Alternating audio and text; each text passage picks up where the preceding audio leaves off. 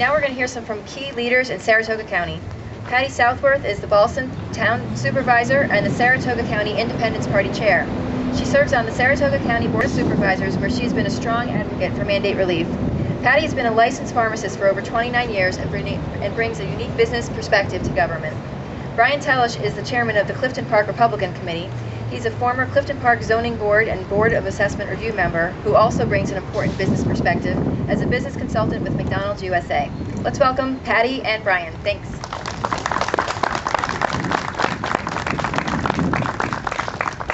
I want to thank you for being here today and taking time out of your busy weekend. And Lisa, I want to thank you for inviting me here. I am fortunate to have people like Lisa in the town of Ballston who aren't afraid to stand up and fight for what they believe is right.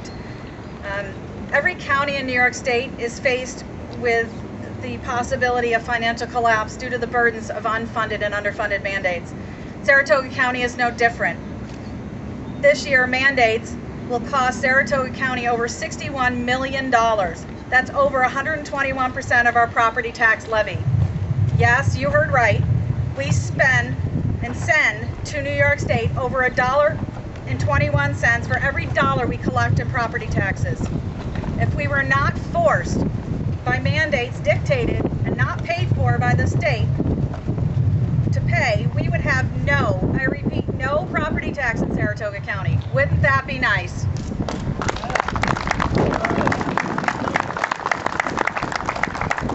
We may even have been able to focus on much needed county road infrastructure. This is not the kind of trickle-down economics we deserve. Towns in New York State are faced with the same bleak financial future, and Ballston is no different. Whether it's stormwater management or animal control, we're being crippled with the cost of programs mandated by the state. These unfunded programs have saddled towns with more employees, increasing payroll, health care, and retirement costs. What makes the situation worse? There's no end in sight. So it's important to remember, as you've heard from some of the other speakers, the problem is not always the mandated programs, it's how we are forced to fund them. So what do we do about that? We must evaluate the effectiveness of every program. The services provided, to whom and how they're administered, must be reevaluated. It is incumbent upon officials to find out what services are truly necessary and how to provide them to the recipients in the most cost-efficient manner. No one said these decisions were going to be easy, and they won't be. We're elected to do more than just go to parades and chicken barbecues.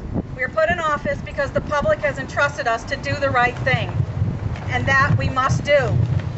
It is imperative that state officials work with the local officials to solve the fiscal inequities. We must work hand in hand if we are going to resolve the issues of mandate relief in a way that is fair to everyone. It is time for intelligent dialogue, not rhetoric. It's time to lift the load off the shoulders of working families and local business owners like you and I. Thank you.